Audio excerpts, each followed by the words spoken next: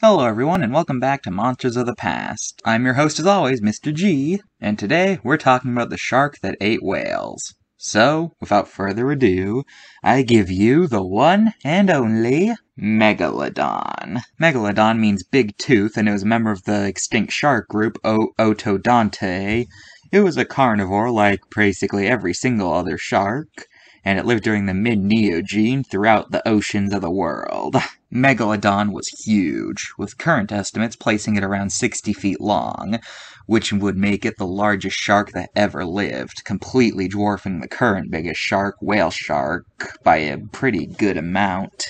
Megalodon's teeth were the size of a human hand, and its jaws could fit several people inside at once. Megalodon's diet consisted mostly of whales, which during Megalodon's time were a lot smaller. In fact, some scientists think that the only reason whales got to the size they're at now was because of Megalodon's extinction meant that they no longer needed to be small and fast to evade predators. Since Megalodon is only known from its teeth, we have no idea what its body shape was. Currently, the most common theories are that it either looked like an upscaled great white, a predatory basking shark, or an upscaled sand tiger shark. However, due to the fact that cartilage rots a lot easier than bone and shark fossils in general are pretty rare except for teeth, we may never know what Megalodon truly looked like. Another mystery about Megalodon is how it went extinct. For the longest time, it was believed that the Ice Age caused whales to go up north or Megalodon couldn't follow, and thus it slowly died out. However, nowadays, the most popular explanation is that great whites and orcas ended up replacing Megalodon, which caused Megalodon to end up starving to death because it couldn't hunt as well as them. Alright, I really hate that we have to talk about this, but it's kind of unavoidable when talking about Megalodon, so let's just get it out of the way. Is Megalodon still alive? No. The answer is no. No. It's not.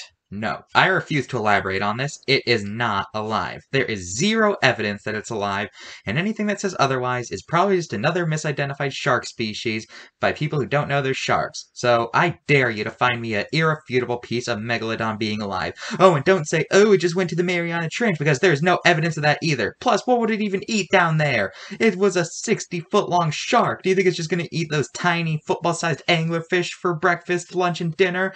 I mean, seriously, I could go on a tangent for about an hour about Megalodon, but in the sake of keeping this video brief, I won't. Well, now that I got that on my system, let's look at its card. Okay, first of all, who decided to give Megalodon that color? It looks like it's covered in algae. Secondly, the way its mouth is hanging open makes it look like it just heard a question it doesn't know the answer to. Also, the card claims that Megalodon was Great White's ancestor, which is a theory that has been discredited, as well as the Ice Age whale theory, which has also been discredited. It also refers to it with its old genus name of Carcharodon, when nowadays its genus is Otodus. So with all those outdated things, I give this thing a 5 out of 10. You know what time it is? It's time for Megalodon's appearances in pop culture. Megalodon is the star of the book series called Meg, which details Megalodon as well as several other extinct sea creatures that having survived into the modern day.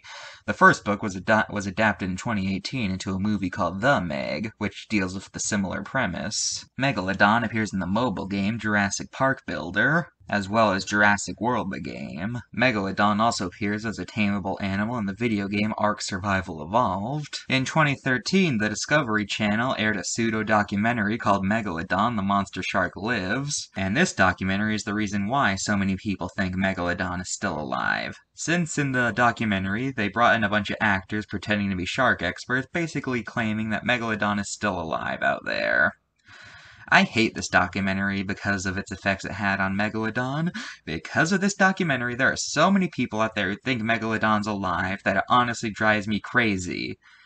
And the documentary does such a terrible job at establishing the fact that it's a fictional documentary because there's only one tiny disclaimer that can be easily missed if you're not paying attention. So way to go, Discovery Channel. You have officially made Megalodon an annoying subject to talk about. And finally, Megalodon is the star of like a billion different cheesy B-movies. That's all for this episode of Monsters of the Past. Join me next time when I talk about good old Mr. Three-Horned Face. Bye!